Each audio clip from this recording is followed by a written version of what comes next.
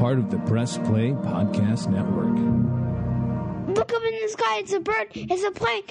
This is Jason J. Lewis, the voice of Superman on Justice League Action. This is Mark Wade, writer of Superman Birthright. You're listening to the Krypton Report.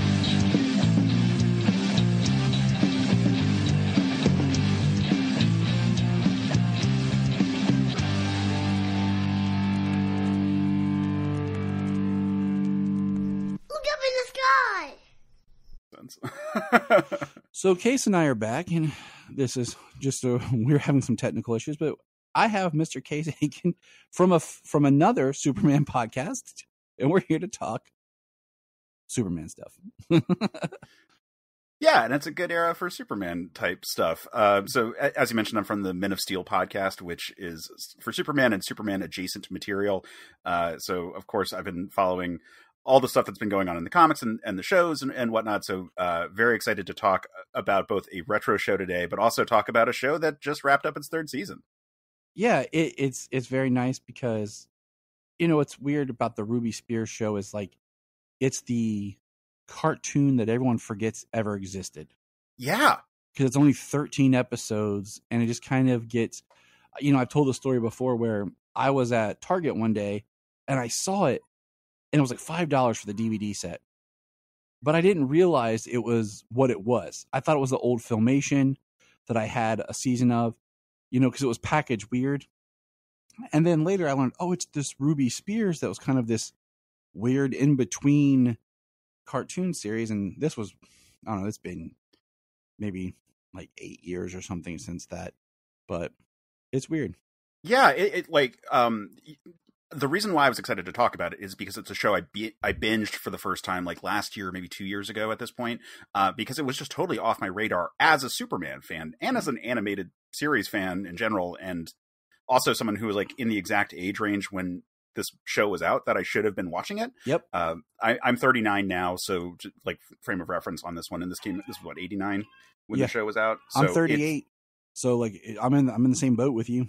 Yeah. It's so weird because once I binged it, I was like, oh, you know what? I've actually seen clips, and specifically I saw the Wonder Woman episode of this show. So I was like already aware. I was like, okay, yes, there are things I saw. It just wasn't like on regular rotation on TV when I was at the spot watching it, you know, like whatever network it was on or whatever. I just missed it when it aired, and it didn't have like a lot of reruns. Yeah. It's like I said, it's one of those that kind of gets forgotten. And what's even weirder is my friend Anthony talked about it on a show, just his digging for kryptonite. And the funny part was the Ruby Spears series at the time was on Tubi. And I was like, yay, Tubi. And now it's not. So we champion Tubi when Tubi, you know, doesn't let us down. Yeah, the streaming situation right now is really frustrating for a lot of that kind of content. Like DC just announced they're pulling a DC Superhero Girls from Max, and it's like that's just frustrating. Like, yeah, like we were sold on being able to watch anything, anytime, and now it's way more restrictive than even that. And that's why I go back to saying I just bring back DC Universe. I loved it. Right? I was like, I'll pay $10 a month for DC Universe just to have all my DC stuff in one place that I'm paying for, instead of them selling it off is what they're doing. Yeah. They're selling it off to other streamers. And I'm like, now we're going backwards to where we were.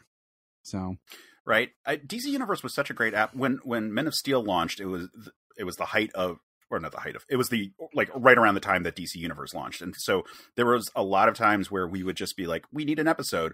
What random documentary or special features video or whatever was up on there that we could watch? So it was like, here's the Science of Superman featurette that like came out alongside Superman Returns, or here, you know, or there's all this material you could just easily access because it was all the DC content and only that. And like, I admit, from the standpoint of a consumer, it doesn't make a lot of sense. It's like in terms of subscriptions, just for the general mass market audience. But for us nerds, like us comic nerds, it was perfect. Yeah, it was perfect. I mean, it just really kills me because just like in the same thing you were saying, we had planned on doing, you know, the Adventures of Superman was there, Superboy was there, stuff that had never really streamed before. Now all that's gone. Yeah. The Legion of Superheroes cartoon. Yep. Which, yeah. We were actually in the process of reviewing that when DC Universe, everything moved to Max and it wasn't there. Right. So then James and I both just bought the Blu-ray set. So it's just back to buying physical to have. Yeah. But okay, we're going to get into this. So the first thing I'm going to ask Mr. Case about here is we have a new Superman and new Lois cast. What are your thoughts on this for Superman Legacy? Okay, so let's start with Lois. Marvelous Mrs. Maisel is amazing as a Lois Lane analog here. It's incredible casting for Lois. I think that's pretty much perfect. Yeah. What's funny is when they said that she was testing, I was waiting until they got down to announcing who was testing before I did I'm going to watch stuff to check out these people. And that show had always been on my radar of something to watch. And I watched the pilot. My wife came in and caught the end of the pilot. And we are now almost done with season 3. So that has become me and my wife's show to watch. Yeah, it's the right kind of vibe for a very classic style Lois, and I think that's just perfect. And she knows, or she can totally do sass. We haven't actually said the name. It's Rachel Brosnahan. Yes. But most people know her from Marvelous Miss Maisel. But she can do sass. She can be this kind of like charming, transatlantic kind of accent type character, and I think that'll just be perfect. Yeah, I mean, she has done impressed me, and I've loved it. And yeah, so when they announced that she was testing, she was the one I was like, please get it, please get it, please get it, please get it.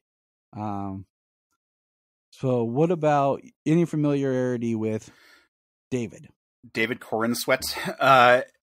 No familiarity aside from people have shown he was in this thing. It's okay, he was in a thing that he was a background character, things like that. I did not stand out to me in any way at all. Not even positive. I've seen the episodes of shows he's been on. But I will say he looks like a perfect mashup if you did one of those face apps that combine actor faces of taking Tom Welling and Henry Cavill. So it's just it's kind of perfect. And then he's got kind of a little bit of the lankiness of a Chris Reeve. So in terms of casting for Superman, looks the part. Right. He looks the part. If you're going with the title of Superman Legacy, kind of fits that whole legacy idea right there. Yeah. So the only thing I've watched him in so far, I'm going to watch the miniseries on Netflix called Hollywood. People say that he's great in that. I watched Pearl, and he had a small role in Pearl. He was I guess he's one of the main characters. There's not many people in that movie. So that's where I watched him, and I was like, okay, cool.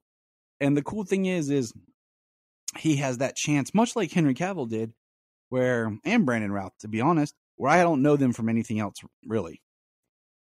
Well, and Chris Reeve, for that matter. Well, I mean, growing up, he was just Superman. Sure, but I mean, for the mass audience. Yeah, so it works to just be okay, it's Superman, not it's this person playing Superman. You know what I'm saying? Yeah. And what's funny is, so we both told our ages, and I recorded this little tidbit where I said, this is the first time that a Superman's being cast that is significantly younger than me. Right. When Tyler Hoechlin was cast, he's 2 years younger than me. That's not a big deal. Okay. That's in the same bracket of age, whatever. Yeah. If we hit the gym really hard, we could have also been up for the same part. Right. You know what I'm saying? If I had time, I have kids. And then Henry Cavill's 2 years older than me, when he was cast. Now David's 29. So I'm yeah, Superman is now younger than me. Yep. Yeah, it's a weird element of just the property getting older and all that. But it's cool because I'm excited. I don't know if you saw our little video. My son and I made a big box and decorated with Superman stuff. It's the legacy box where we're putting change and money and stuff in to save up to buy merch. Oh, nice. Because I was telling him about how when Superman Returns came out, when Man of Steel came out, how there was all this merch and how excited I was. So I'm we're going to start saving now because now I have kids. So now it's okay, you're getting this new toy, you're getting this new shirt, you're going to get curtains, bedding, you know what I'm saying? We're going to decorate. Yeah, that's always like kind of the side thing that's so cool about like when these big media properties come out for the characters. Like right now, obviously Across the Spider-Verse just came out, and all of a sudden there's like all this Spider-Man merch, and specifically like Spider-Man merch for characters that no one would have talked about before. Like I recently bought like the Scarlet Spider hoodie, and Yes. it's like, it's not just like a costumey kind of shirt, and it doesn't have the sleeves attached to it. It's like the proper full hoodie, sleeveless and all. And it's like, oh man, the fact that I can just buy this now is great. Thank you, Spider-Verse, for existing, so that some of the like my middle school like comic book nerd can actually like finally own some of the stuff that I've just always wanted. And thanks to like popularity by way of increased, availability, it's actually there. I'm with you. Scarlet, I love Scarlet Spider. I don't even know why. I think it was just something cool. I have a whole story I've told before about going with my dad to the uniform shop. My dad was in the Navy. He was a CB, and there's this one shop that he would go buy stuff for his uniform, and they had a spinner rack. And he got me this one Spider-Man comic, and it was Spider-Man the Scarlet Spider. It was after the Clone Saga, and I didn't know who it was, so it was just this really cool, and I still have it, comic. I love it. And so I've always had a special place for Scarlet Spider. Yeah, I've not like, it's kind of a joke character in retrospect now because the Clone Saga has such a bad rep, and Just went on the too long. name the Scarlet Spider is a rough name to really pull off. Especially when the character has a pretty large percentage of his costume that's blue. Like the hoodie I'm talking about is just blue. And I'm like, oh, it's from the Scarlet Spider. People are like, who don't know who the character is, just kind of like cocks their head, and I'm like, it's Spider-Man, and they're like, oh, okay, cool. Yeah, like, it's the Scarlet Spider-Man. Right. When they first put out ads for the character coming back, because he had first shown up as like just the clone had returned in the story arc, and it was cool that he came back that way.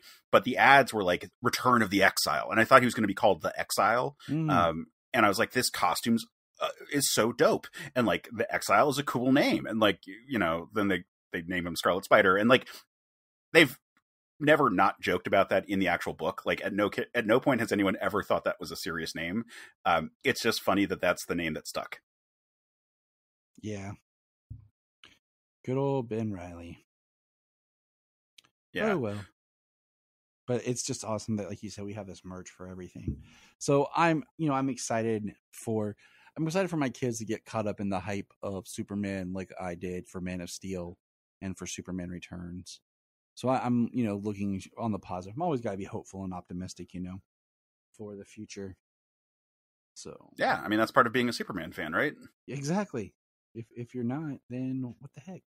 So the other thing I was going to ask you before we dive into more of this Ruby Spears is, you mentioned your podcast is doing all kinds of stuff for the anniversary of of the death of Superman.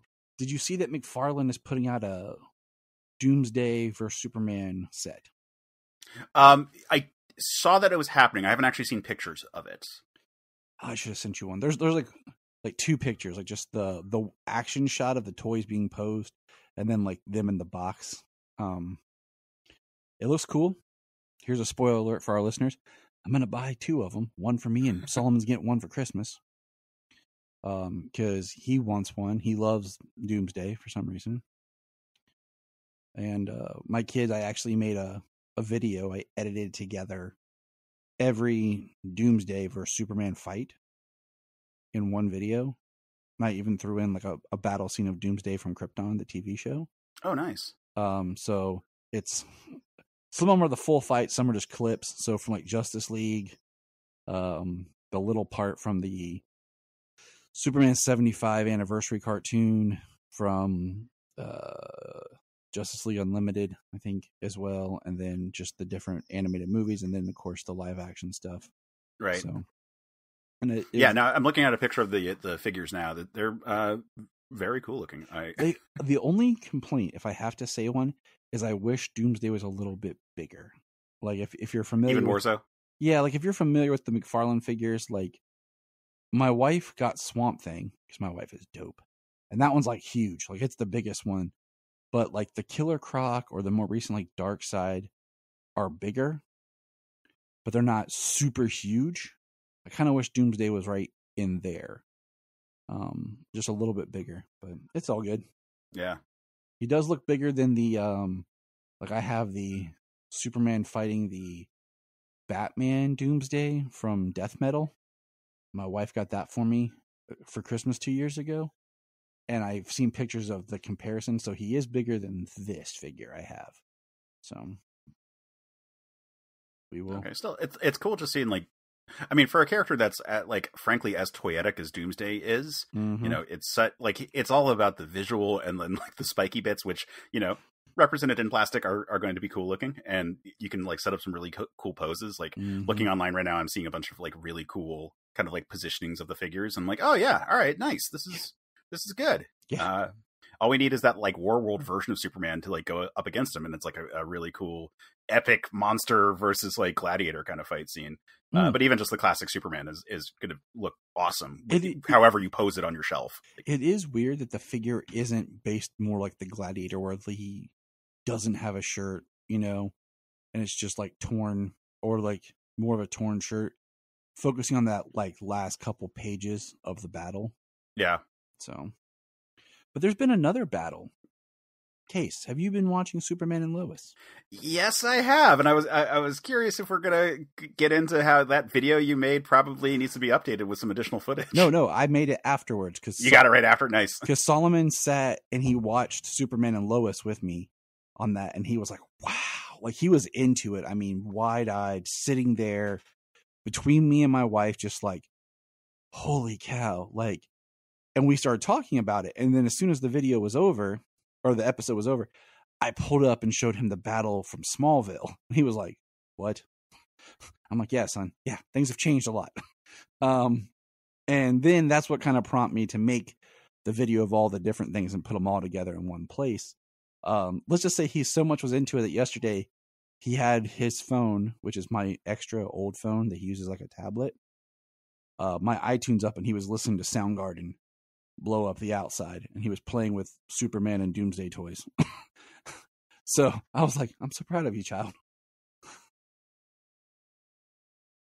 Yeah, so when I wasn't exactly watching, like, tracking which episode I was at when I got to the Mannheim episode.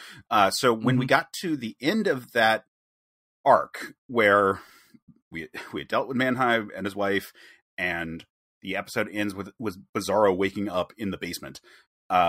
That felt like it could have been the season cliffhanger, because the majority of the plots of the season had been wrapped up. The ones that hadn't been are ones that could carry over to the next season without it being the end of the world. And then we get the Luthor stuff in the last two episodes leading into the actual confrontation with Doomsday Nee Bizarro, or Nee Bizarro, whatever the the maiden name thing is, which, you know, was... It was interesting that they did all the stuff that we were expecting from, you know, BVS in terms of how they would have transformed a Kryptonian into a Doomsday type entity, and instead it's like, all right, we're gonna jump into this to sort of launch the next season, however that's gonna, like, you know, open and then conclude the arc for all these characters. Yeah, I mean, totally. I mean, you know, the way that they brought back Bizarro, I was thinking, okay, now we're going to get more of like the mindless, just zombie Bizarro, you know, like, like kind of thing. And what's its purpose going to be? Like, then we saw something kind of grow and mutate, and I was like, what are you going to do? You know? Because the show's been really good about subverting expectations. Right. It was interesting because, again, they referenced Doomsday when they first introduced Bizarro, and then they like brought it around full circle when they rolled out like this iteration of Doomsday, which I'm generally pretty good with, like the whole like Lex Luthor murdering him like crazy to get his, you know, aggression out, and like jabbing him with like kryptonite shards so that we get the spikes, so that we get all these elements. I will say it took me just a little too long for it to click the phrase, every time you die, you come back stronger. For whatever reason in my head, I was thinking about Saiyans from Dragon Ball Z. And then once the first spike went in, I was like, oh, never mind. Sorry, I'm dumb. I should have seen that coming. Yep.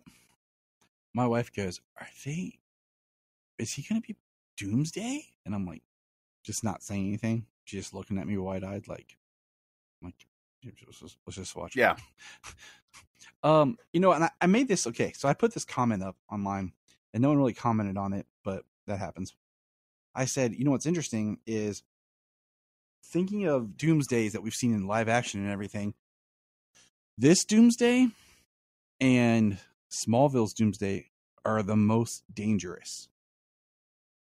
Now, I say this because in the comics and on Krypton, the series, they did where once Doomsday dies, they would then clone him, and so that he can't die that way again. But on here and on Smallville, we saw him die. Then he came back to life, not able to die that way again. So it's like, how do you officially kill him then? And stop him? See what I'm saying? Yeah, they're doing exactly the thing from the comics, but not, or like the later version of him from the comics. Yeah. So instead of like you taking the corpse, cloning the corpse, and doing it again, kind of thing, they're just kind of speeding it. I have my theories how Hilba stopped. I have my theories, but I'll save those. So how are you feeling about that cliffhanger? Just having Doomsday while you are covering so much content dedicated to the death of Superman. Well, I mean, if it had dropped like a month earlier, we probably could have snuck it in as being part of that coverage, but we had like just moved on from it right in time for that episode. See, if they had just never taken breaks, you'd be okay. Yeah, I like the look. I thought that they did a really good job. I mean, Superman and Lois is like this interesting relationship with special effects. Like you can tell the things that they can do cheaply or easily. Like the Superman landing is a really good example. Like they definitely have like that After Effects file queued up for every time the character needs to like pop in. Which is why he's rarely just like floating. He usually like arrives with like a thud with a superhero landing. Yep.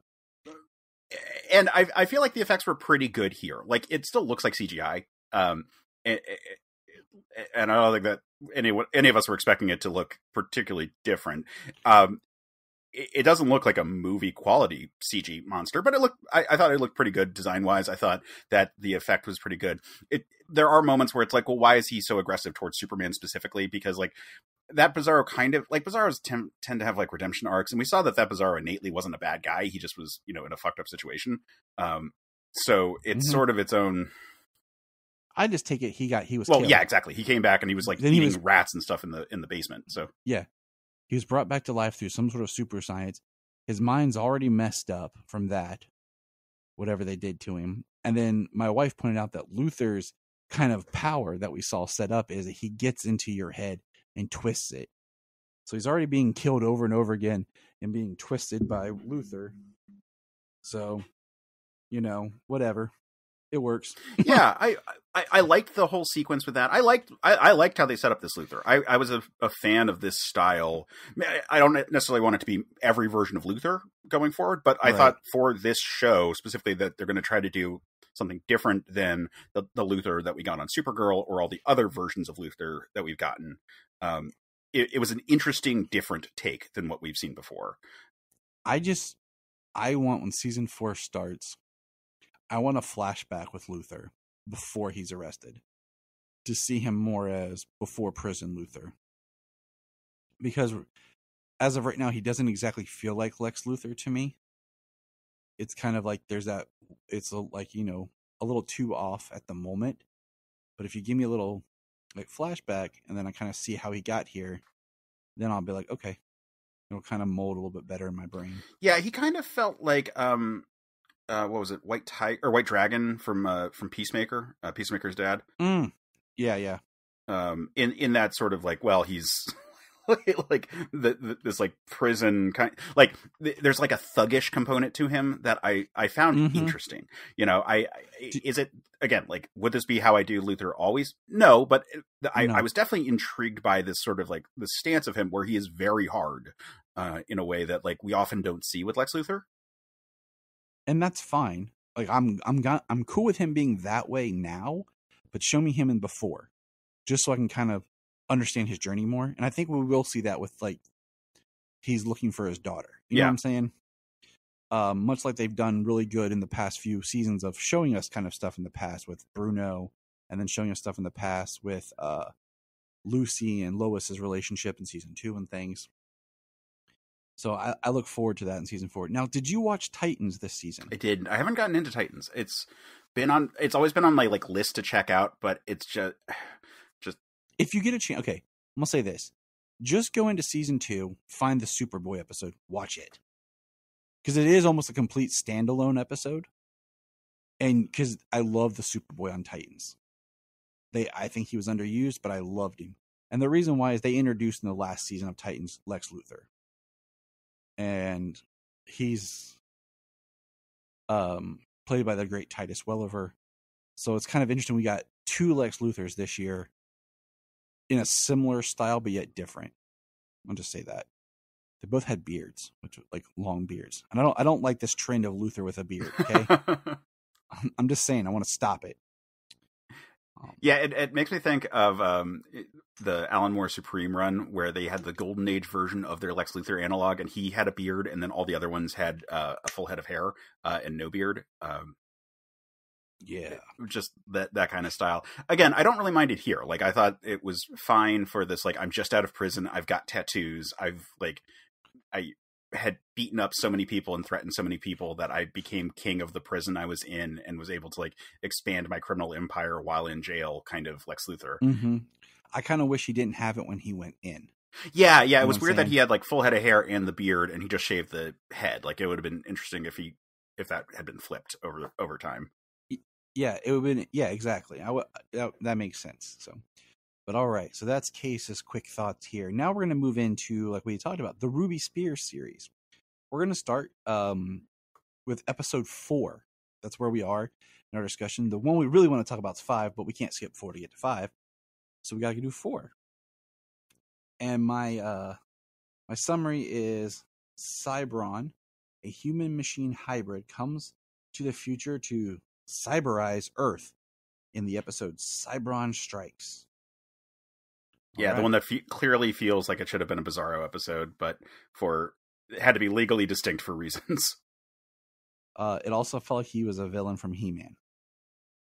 That's really what I put in my notes. I was like, this feels like a He-Man. Like, he reminds me of like the He-Man toys. Yeah, I think that's going to just be an issue with this particular series. It's so a product of its time. And part of that is that it has the art style and voice cast of all the cartoons from the 80s. So it's not weird that the design work on the characters, like when it's like, even if it's supposed to be Brainiac, but like, is again legally distinct from Brainiac, like the new design that they go for is going to feel very much like all of those kind of like 80s like action figure things. Mm-hmm. I have in my notes, what made me so happy was Cybron here is voiced by Frank Welker. Of course, Frank Welker is amazing. When I hear Frank Welker, I immediately think of Scooby-Doo, because we are a big Scooby-Doo family. He voiced Fred, for anyone who didn't know that. And when I say he voiced Fred, I mean he is Fred. Unless it's a pup named Scooby-Doo. If it's Scooby-Doo and animated, it's Frank Welker, since the beginning, the dawn of time. And then, of course, he did Megatron, and pretty sure he did Cobra Commander. He's, like, Frank Welker has a ridiculous filmography when you look it up, and it's still working today. Yeah, that's what I'm saying. He's still working. He currently does the voice of both Scooby and Fred on Scooby-Doo shows. So it's the man is very talented. But I was trying to think of just like his 80s. I think he did Soundwave and Shockwave, both from Transformers. And that's kind of where this Cybron kind of feels like. But this episode was just weird, because what's funny about episode 4 is, pulling up my notes here. He's just making these, he's in a cube, like just traveling around. He's from the future, and he makes Jimmy look like a Calypso. That's what I said. because like he like took over his face. But yeah. And I also had to laugh because Jimmy says Jeepers. Like, Jeepers. I'm like, yep, Jimmy. You're not in Scooby-Doo, bro. Jimmy's a hard one to like fit right. Like, you either go too soft or too hard with him. Like, his 90s phase of being like super into Metallica was too much the other direction. like finding the right balance of corny and like a cool kid is a tough line. So here's my question to you then, because we've been talking about different things. Where do you see the character? Because I believe that Superman Legacy, we're going to get all the Daily Planet characters. I really feel like that's something in James Gunn's wheelhouse of creating, casts of characters, groups. So I'm pretty sure we're going to get Jimmy, Perry, Lombard, Cat Grant. What do you think is the way Jimmy Olsen should be? Like, if Clark, let's say Clark is 30, how old should Jimmy be? So the tough part there is that, like, if we're talking about like old school Superman stuff, like Jimmy should be a teenager, but that's in a world where like teenagers were like taking work in a lot more serious ways because it was like World War II era and a lot of people were overseas, and it was just a very different world that we're coming from. In terms of like modern stuff, I think like an intern really is sort of where he should be coming in from, and then like working to become a photographer over the course of whatever run we're talking about. I agree. So like in college or just out of college kind of age. See, I put, if Superman is 30, I said 8 years is the biggest gap I want between them. Okay. So I feel like if he's 10 years or younger, it starts to feel like he's Superman's son. It's not his pal, Jimmy Olsen. It feels a little too much. There's too much of a distance in there. Now, if there was 30 and 40, yeah, but like a 20-year-old hanging out with like a 30-year-old, I can see it, but I don't know. I said 8-year difference. Yeah, I think if he was like fully a teenager, it's too much in the modern era of the character, because like the son relationship used to be a thing in like the Silver Age kind of dynamic, and like certain versions can roll with it, but I think it would feel weird in a modern setting. I think you could probably get away with 20 or 21, as long as it's like he's a college student who is, an intern at the planet and doing, all the stuff that he's trying to do. And like Clark is like the one person at the planet who like even calls him by his first name or anything like that. Like the only person who like actually is nice to him, because I remember those experiences of like my first jobs out of school, or my like the couple internships I did while I was in college, or stuff like that, where like I do remember those relationships with people who were those sort of older mentors at that time. I probably agree with you that like 22, 23, where he's out of school, it makes it a little bit more natural because he's not going to be divided as much. Like if Jimmy's going to be main cast and not like also like taking classes somewhere, or like disappearing for like things that are totally unrelated to the Daily Planet drama, he really needs to be working full time there, and probably working his ass off to try to like pay rent, or whatever like secret fortune his family might have. But like he should be like living that sort of like starving artist, like I want to be a photographer kind of like vibe for a character. Oh, I totally agree. Yeah, I totally agree. He just graduated college, first job. He's a intern coming up. I think that's the perfect place for Jimmy to be. Yeah. So since we were, talking about Jimmy here, I just, because I think it needs to be where he clicks with Clark and Lois. There's a vibe to him that they kind of both latch onto, so that you get that really great dynamic. But if he's too young, it gets awkward. If he's too old, it's like he's their peer more than like a protege type thing.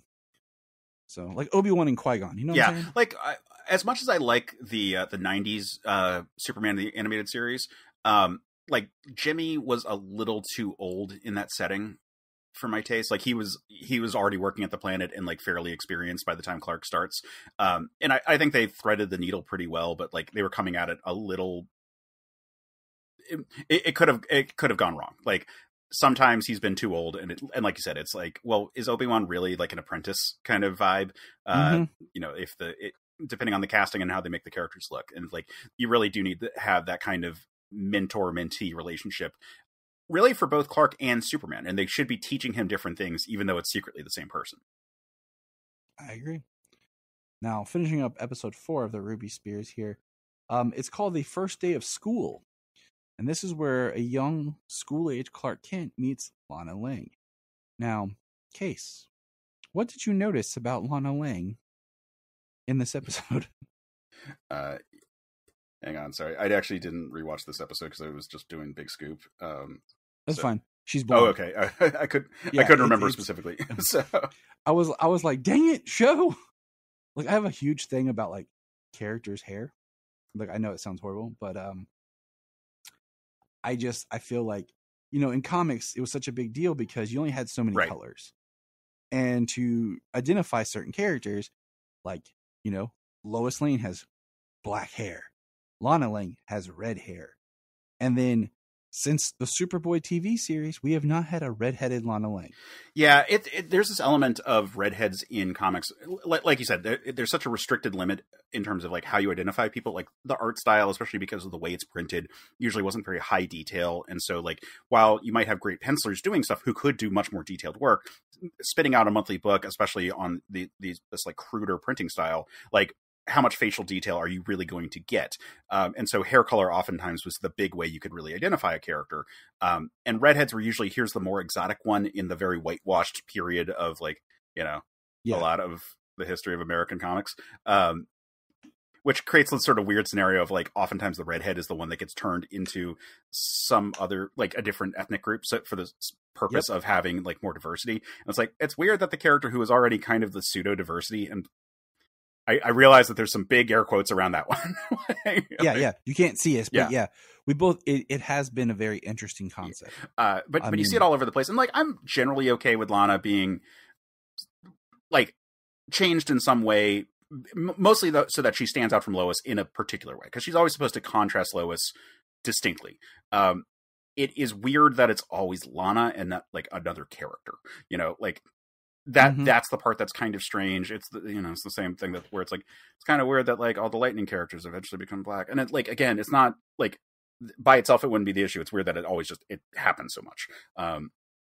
Like when the Legion of Superheroes reboot with Bendis, it's like, oh, why did Lightning Lad? Like, couldn't it have been anyone else? Because like, it's that trope.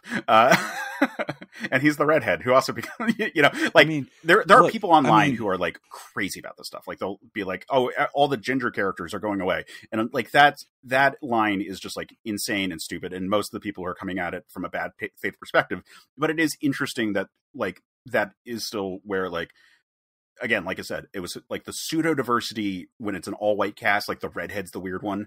It's the redhead stepchild kind of situation. And then now it's like, okay, well, it's still our diversity. And it's like, well, but couldn't you just have more diversity? Couldn't anyone else be something? I mean, just to give people an idea, we're talking about the West family on Superman or on The Flash were redheads that are now all African American. MJ, the way they did MJ with current Spider-Man. Of course, the Ariel controversy that was blown out of proportion by people. Josie and the Pussycats? Yes. And let's see. With Riverdale, I mean, specifically. Yes. I knew what you meant with Riverdale. Let's see. It's on tip. Why am I? Jimmy Olsen. Yeah, exactly. Jimmy on Supergirl. And I know there's a couple more I'm not thinking of, but it's just a weird conundrum. And like for me, like if I was trying to change, Lombard would be an easy one. Cat Grant. They made, what is the animated Death of Superman movie made Cat Grant African American. But Lombard would be one that you could change. But it's just funny. It's always the red. Again, in a vacuum, this is fine. Most of the people complaining about it is bad faith. But it is weird. And it is okay to acknowledge that it is a weird coincidence that happens every single time. And it's a little strange. And like here, it's a different thing. It's just blonde because their color limits were whatever. But it is a curious thing, like Emmanuel Chariki in Superman and Lois, amazing casting for the purpose of this type of Lana Lang that we're getting. Yes. But it is different. Yeah, you could do, it's like she feels like a spiritual successor to Lana from Smallville, yeah, absolutely. Who was brunette and everything. So it's weird. Even the young girl Lana, and then there's in Man of Steel is brunette. And then supposedly Lana's supposed to be at the funeral scene, but it's very hard to pick her out, but she's there. So yeah. Redhead Lana, we miss you. Yeah. All Yeah, right. but that So said, moving I on. mean, like, I don't necessarily have like a ton to say about either the first day of school or Overnight with the Scouts. Aside from, I love the young Clark stuff in this series. I think it's really solid, like low stakes, but at the same time, just kind of like fun adventures of the character. I like the convention of it being like the family album. You know, it's written by Marv Wolfman, so we're dealing with like a pretty loving take on the character, and it does a really good job of setting up of like, in the absence of Superboy as part of his canon, which was such a new thing when this show came out. Like, this is right in the wake of the Man of Steel relaunch. Like, to bring in those elements, and one of those other elements is a big part of the Big Scoop, the next episode.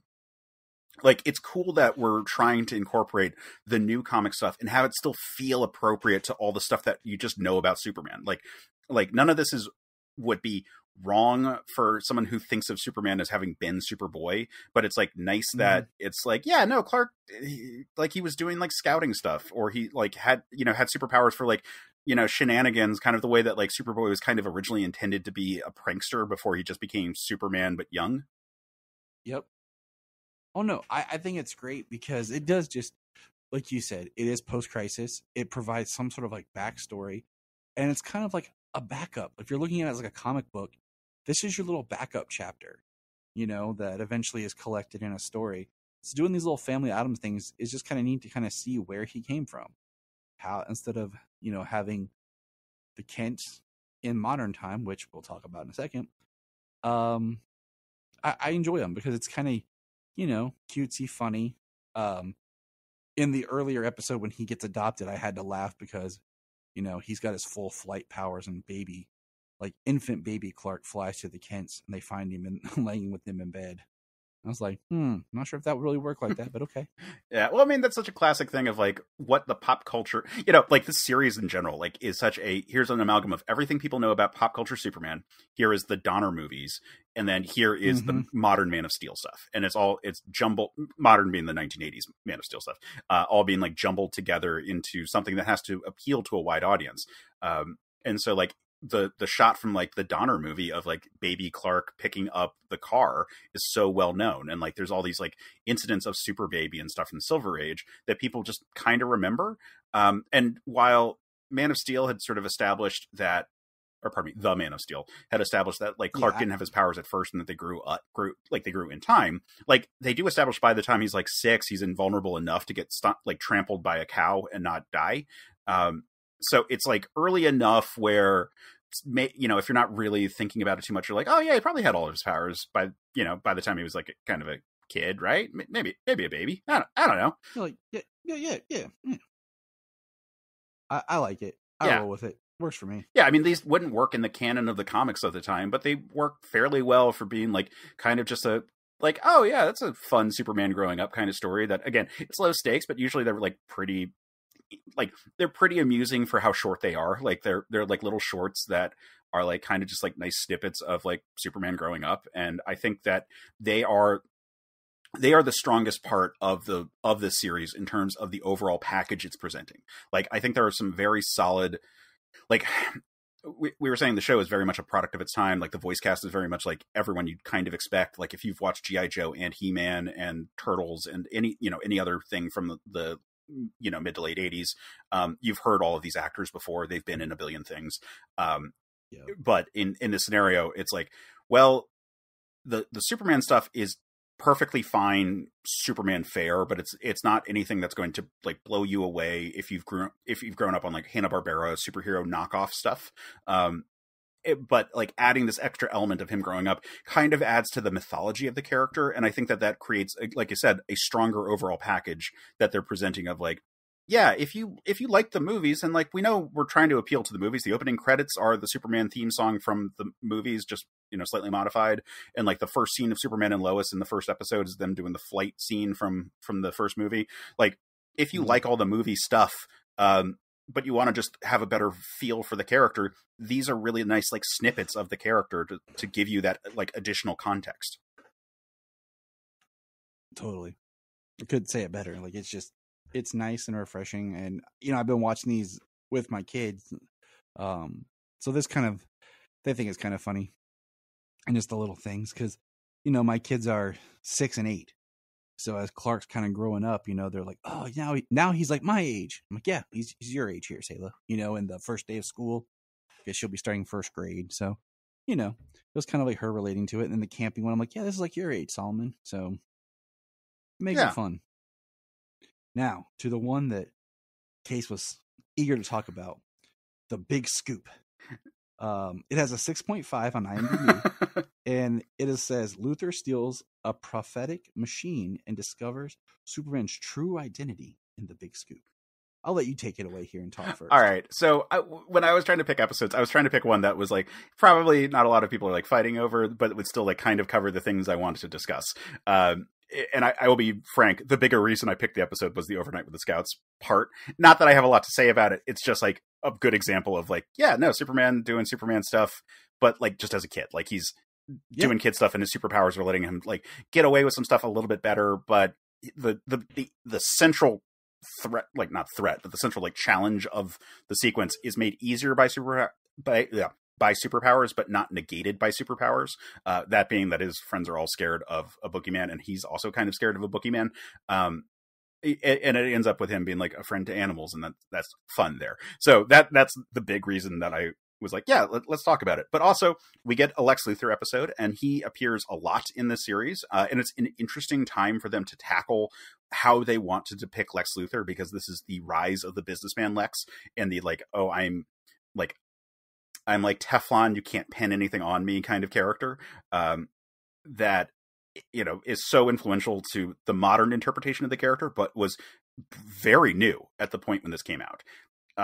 And the idea of him stealing like a scientific device that lets him see an hour into the future is like, that's normal enough, like TV show fare. That part's fine, but it's like cute that it's in Smallville and that we get the Kents in there and that we get the like Jonathan Kent as disguising himself as Superman, and so he gets to play a part in a Superman adventure, and those are moments. And while it's like it's weird to be like, oh yeah, he's able to perfectly emulate Clark. It's like, well, yeah, I mean, it depends on which Jonathan, frankly. Like Smallville Jonathan, sure. Man of Steel, Kevin Costner Jonathan probably could pull it off in terms of just like height, build, and like, he's got the the Mission Impossible mask that he puts on, as opposed to a Superman robot, which would be like the classic situation if it was like or Martian Man, exactly. If it was 5 years earlier, it'd be a Superman robot or some other kind of like zany Superman thing. If it was 5 years later, they would find a way to tie it into the bigger DC lore, because they were trying to make the shared universe, more shared between them all. Or it'd be like Matrix Supergirl. If this was like if this show ran for like 2 more seasons and they were allowed to use that, I could actually see that happening. But it was nice to be like, oh yeah, well, Jonathan being alive and knowing all the things about Clark is a useful tool.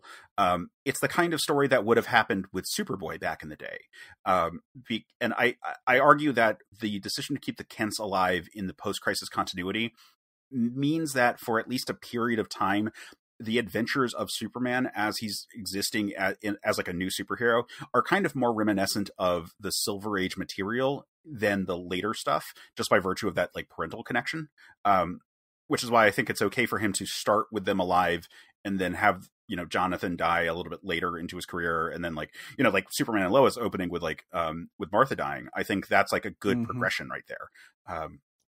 So it was cool here in this moment. Like there's certainly storytelling potential to having Jonathan Kent and Martha, but Jonathan Kent alive, that a lot of media kind of just overlooks because it became the default to say like, oh, well, he died of a heart attack. And I get it's a very poignant kind of thing that Superman couldn't have stopped that. The All-Star Superman issue is so touching when it happens. Or even in the Donner movie, when it happens, it means so much, where it's like, yeah, no, Superman can't do everything.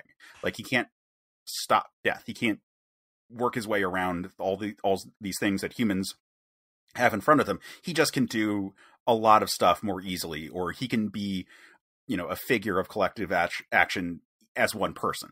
He can move mountains the way that like a million men could, like those kind of things. But again, like I said, here is a prime example where Jonathan being alive allows for storytelling possibilities that would not have existed otherwise. I like it because not to go too deep on anything, but the fact that I don't think Superman is not motivated by Jonathan's death to be Superman. Like, he just is. And that's a big deal with him. Just, he does it because it's something he can do.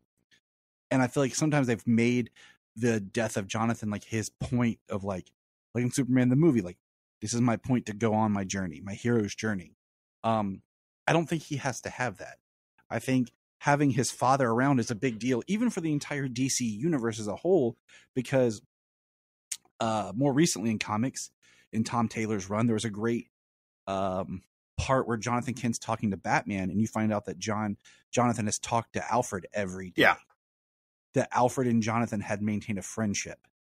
And, you know, Jonathan and Martha become like this parental figures to anyone in the DC universe.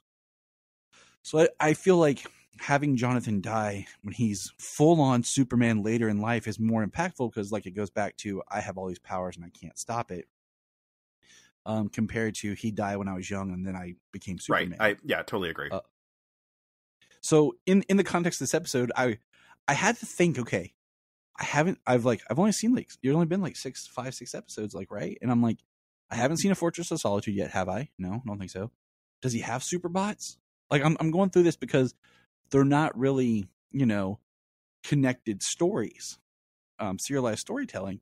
So I'm like, what is this Superman? When Jonathan shows up, I'm like, is this a bot? That was my first thought. And then when the episode started and they were back in Smallville at this laboratory, and I'm like, are the parents still alive? I'm like, because all we get is the flashback episode. Yeah, I think this was the episode that confirmed that one. Yeah. Because literally in my notes it says, is Jonathan and Martha alive? And then the next part, they're on the Kent farm. I'm like, okay. Well, even before that, the doctor knows the Kents and asks how they're doing, and Clark very quickly in the episode is like, oh, they're doing great. They say hi. Yes, you're right. So I like that element. I didn't actually give like a full synopsis of this for anyone who hasn't been following the series. This episode, the A plot is specifically, there is a device that someone develops that allows you to see an hour into the future. Luthor steals it, and the big scoop that is the title of this, because at first you think it's going to be about the machine itself because Lois calls it a huge scoop, is that it turns out that Luthor is able to see that Clark Kent is Superman. And so from this point on, Luthor is using this device to see an hour into the future to plan around Superman's presence, but also he's trying to do this cat and mouse game to force Superman to reveal his identity to the world, and specifically in a way that the news network that the news network that Lex Luthor owns will get the break on it, like we'll get the scoop on it and get huge ratings. Which I found interesting, that the host of his like news program felt like kind of the 24-hour news cycle type pundits that we see today. Yep. Commentators compared to like news. Yeah, he was much more of a showman instead of like an actual like reporter, like the way that we see with like Clark and Lois. So I thought that was like kind of an interesting contrasting point right there, and very prescient to the world that we would be living in, just 10 years later from that, let alone like now. Yeah. I mean, exactly. He's that sleazy late night kind of person. And yeah. And it's interesting just how this episode plays out with, the Kents being involved, and then Clark getting cornered by Luthor, and Luthor basically saying, you're Superman, and Clark's like, oh, I don't feel well, I've been sick. And Luthor has his kryptonite ring out, and they're trying to play it off that Clark isn't well. And then when Clark tries to go and save his parents, he runs out and gets a hold of a helicopter, then falls in the clouds. Then all of a sudden Superman comes flying through. I'm like, well played, Clark. Well played. Yeah, it was interesting. I'm glad you mentioned the kryptonite ring. Luthor uses it to try to suss out that Clark Kent is Superman. And I enjoy it because it made me, the first time it like shows up in the show, it made me realize that the Lex Luthor toys that I remember from being a kid were tied to the show specifically, because they're like, Luthor's got a kryptonite ring kind of thing. And that's also like an invention of the like Man of Steel era, like John Byrne era of the character. And it's something I realized I'd always just sort of associated with the character because that was specifically the window of when I was becoming aware of Superman properties. And it's so interesting that they already like codified some of that into this like adaptation.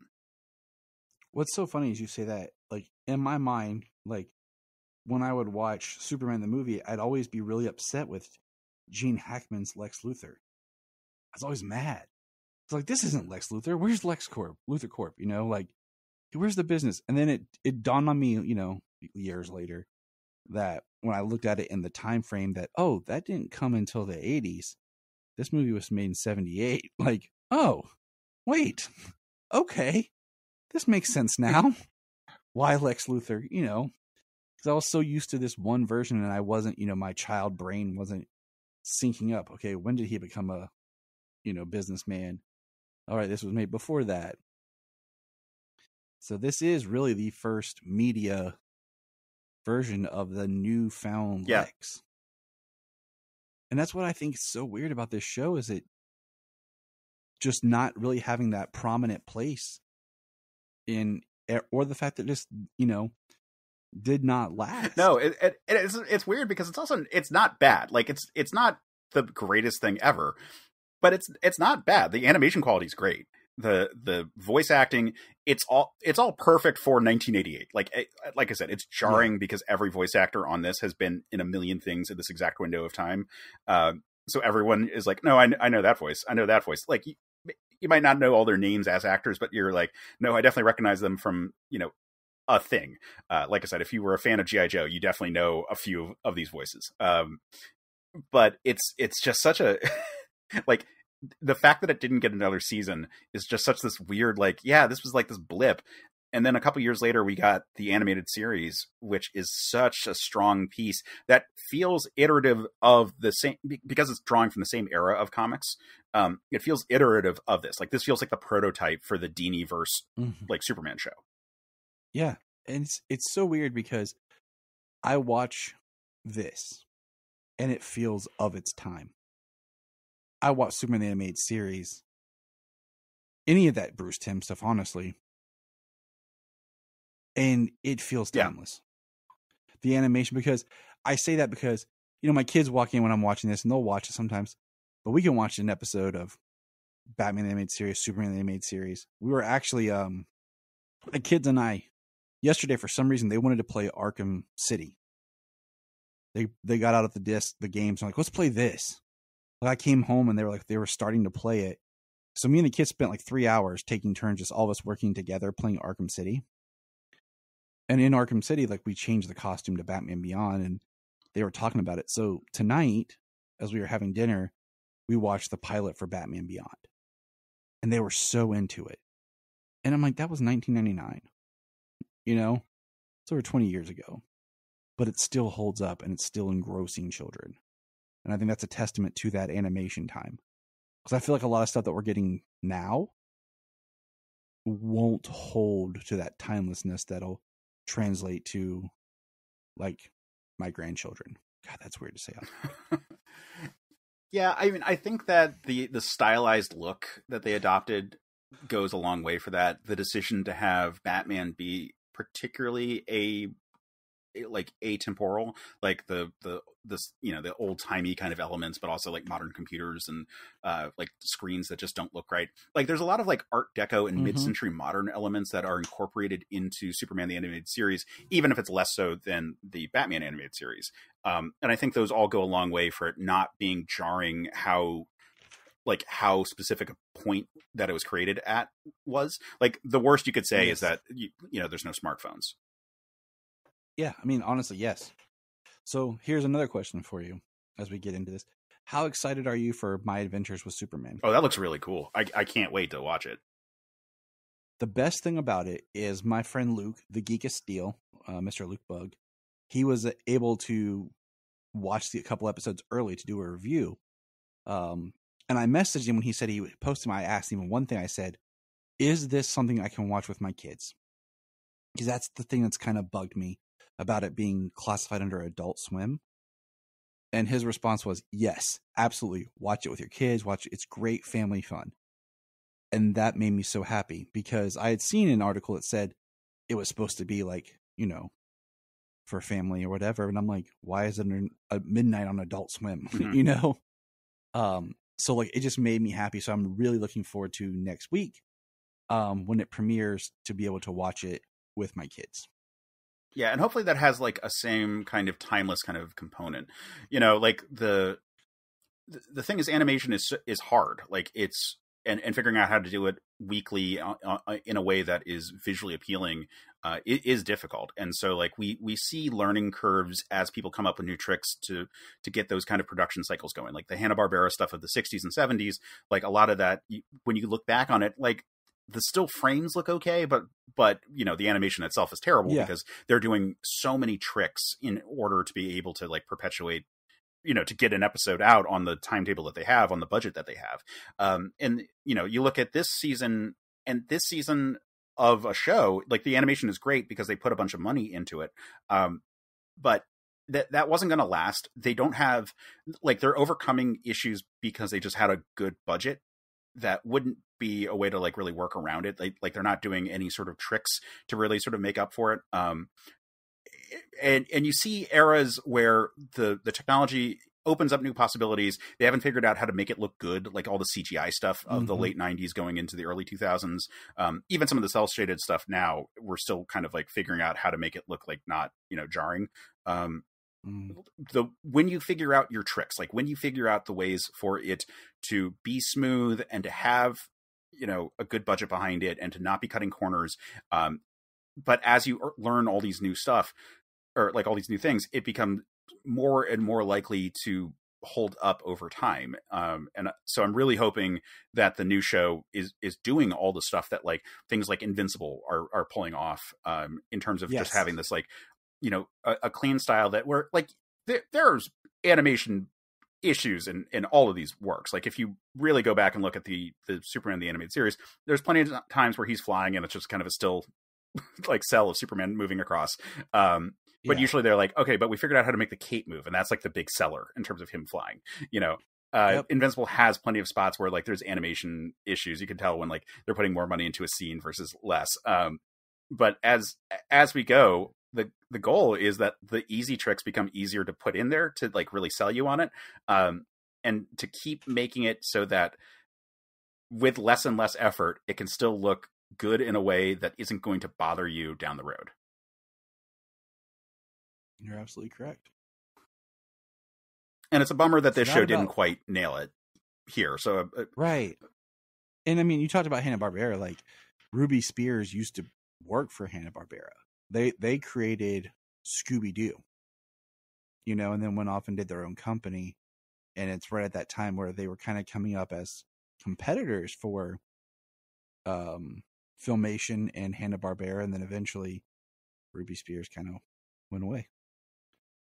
I don't know exactly when they, you know, turned it in or whatever, and I wonder if that has something to do with why this show never got attention that it needed or whatever, you know, because I can't think of a whole lot of things that were produced by Ruby Spears. I mean, they ran into the 90s like they did. I mean, ones that stand out for me, like looking at, so Sky Surfer, I remember, which was their last like big show that they did. They did Mega Man, the super fighting robot one from the 90s. They did Cowboys of Moo Mesa. Yeah, I remember that. Dink the Little Dinosaur was about the same time they were doing this, which actually probably is why I'm like, oh, all the names or all the voices sound really familiar because a lot of the cartoons they were doing at this time, I distinctly remember. I think it was a license issue in terms of getting it from Warner Brothers. Like they got greenlit for this, but it didn't like really sell enough. You know, it didn't really move the needle enough for Warner Brothers. And so they kind of like pulled back on that production. Also, we got to remember, Superman 4 was not the big seller. So I can imagine everyone being like, we kind of need to not be invested so much in this property right now. We need to take a step back. Looks like Batman's going to be more popular soon. Yeah. I mean, yeah. I'm just looking. They did the Plastic Man comedy show. They ended in 96. Thundar the Barbarian. Yeah, I mean, they have an impressive roster, and the animation for a lot of these shows looked really good for the quality of the show. Like, Sky Surfer Strike Force was not a good show, but it looked incredible. I'm just looking at they did a lot of co-productions with other Yeah. companies, like the Alvin and the Chipmunks cartoon from '83 to 88. Yeah, they had the Rambo TV show, Centurions. Yeah. Like that's again, talk about a show that looked great. So it's just Chuck Norris Karate Commandos, Police Academy. The series they did it right before Superman, and like you said, Dink the Dinosaurs. Then, yeah, Cowboys of Moo Mesa. I feel like I was the only person for the longest time who ever knew that show existed. You're in good company. Yeah, because my brother and I had Colorado Kid and Marshall Moo Montana figures. So yeah, I love watching all of those cartoons. But yeah, okay, cool. Yeah, I'm just looking at their roster here. It's just neat, like I feel like I have a whole speech I could give you about how I feel like Cartoon Network is the reason why cartoons suck and how we don't have Toys R Us anymore. So I'll give you a whole speech about that, but I won't take up any more time. So Case, let everybody know again where they can find you as we wrap up here. Yeah, so if you are interested in Superman type material, which I'm assuming you would be if you're listening to the show, I am the co-host of Men of Steel, which is a podcast on the Certain Point of View podcast network. So we talk about Superman and Superman adjacent material, and by that I mean stuff like Invincible or The Boys, or like things where it's like we're talking about the same power fantasy, but interpreted through a different lens. But we do a lot of Superman coverage. We just finished a lot of material about the death and return of Superman. We looked at all the different adaptations. We went through all the comics from the original time period of that. And then we actually looked at the Superman 154, the Silver Age story that Jerry Siegel wrote about Superman dying as an imaginary story. And then we looked at a play that I wrote that was based on that issue that I produced back when I did theater in New York. So that's all the Superman stuff. I have a YouTube series that's a sister project to that called Superman Analogs. That's on the Certain POV Media YouTube channel where I do roughly 3 to 5 minute kind of here's an explainer of all the big important points about a character who's kind of based on Superman. So at the time of this recording, the most recent episode was on the Plutonian from Irredeemable. So that kind of vibe of a character, if in terms of the series. I did a big run of all the different characters named Superwoman fairly recently, but I've been doing this now for about 120 episodes, so there's a decent backlog if you want to check those out. And like I said, they're pretty short, so please do. It's a really fun project. And then if you are interested in my takes on movie stuff, I also am the host of Another Pass, which is a movie podcast where we do film analysis is probably the easiest way to say it. It's like a script doctor type show where we look at movies that are fascinating but flawed and then speculate on what could have been done at the time of production to fix it. And then every 5 episodes, we look at a movie that had big production issues and overcame them through creativity as kind of a proof of concept. So, for example, our most recent 5th episode was Total Recall, which was just an absolute nightmare in terms of actually getting the movie greenlit. And then Arnold Schwarzenegger and Paul Verhoeven had entirely different visions of what the movie was. And so you can see how scenes are laid out and how everything is done with these two very different kind of auteur voices going into it. So really interesting productions there. I highly recommend check out our Predator episode where we just laugh at just the terrible conditions of filming that and just the amount of diarrhea that was on set.